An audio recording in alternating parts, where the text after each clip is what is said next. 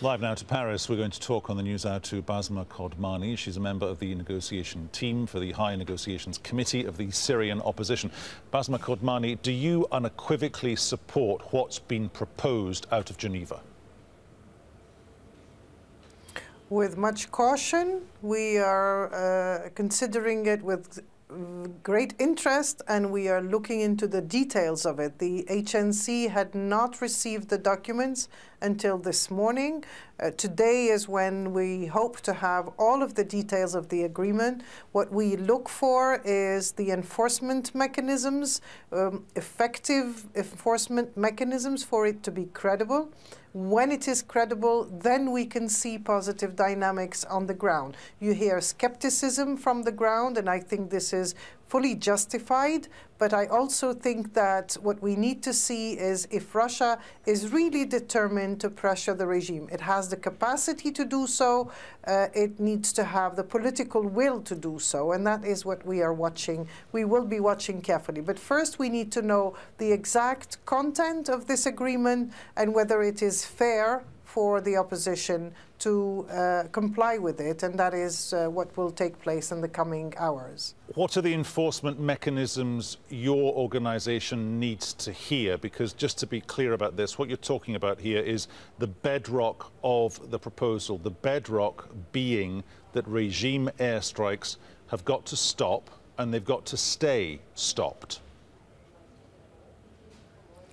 Well, precisely, we had a successful cessation of hostilities in February, which lasted a good 10 days. We could say it was respected for 10 days. The opposition fully complied. The opposition did not violate it. Breaches came from violations by the regime back then, and there was no consequences to that. What we need to see today is what if the regime violates it? What is Russia willing to do? What kind of commitment is it making to the United States, and what guarantees will it give us if the regime violates? If this is up for violation with no consequences, it has no value. How can the groups on the ground organize themselves? That's not quite an answer to the question I was asking you. The question I was asking you was this: what do you want to see the Russians saying or doing? What do you want to see the Americans saying or doing if there are violations, big violations, violations that nobody can really accept? If we want to be blunt, a violation by the regime should be met with a perhaps military response. That is what makes it credible, really. What is wrong with the concept of going after al-Nusra at some point, say in a week or a month, and then going after ISIL as well? Going after ISIL is clear for the opposition. ISIL is not part of the current situation and is fought, including by the Free Syrian Army. Concerning al-Nusra was part of the Aleppo when Aleppo was under massive attack by the regime and Russia. The groups were forced to come together to prevent a siege of the city.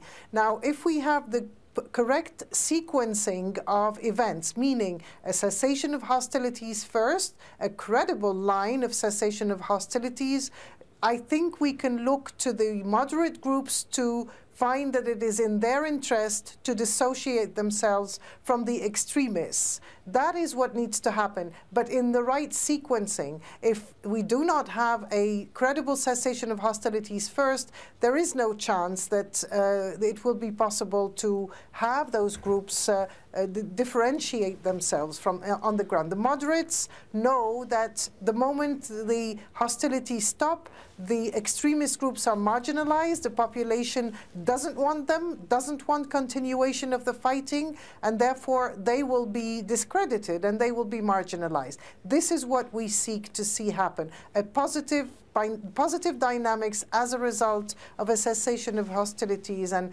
protection of people's lives. Okay, when you use the word sequencing there, it occurs to me what we're basically saying, or what we're highlighting here for our viewers, is this: the way that the United States apparently is prepared to park awkward questions about who has really been doing what in Aleppo. Is that an equation of realpolitik that the HNC is prepared to buy into? Because if there is now no linkage between al-Nusra and al-Qaeda, why not go after al-Nusra anyway? Look, the plan is to have something on offer, and then you can vet groups. Those who comply, from our perspective, should be spared, should be protected. They comply, and they can be part of the future if they abide by our plan, which is we want a political process and a negotiated settlement. The groups that abide should be spared. The groups that don't will be considered as spoilers. We will not be stopping that from happening. The spoilers are the ones that I think would be legitimate targets for the United States and Russia. So, but that needs to happen in a fair way. It has never been the case so far, and our concern is that Russia would define in ways or accept definitions that the regime imposes, and from the regime's perspective, everyone is a terrorist out there. So we need to move away from what the regime's definitions can be, and we need to have a definition in good faith of which are the groups who can be part of the future of Syria. Bassma Kodmani, thank you very much for joining us there from Paris.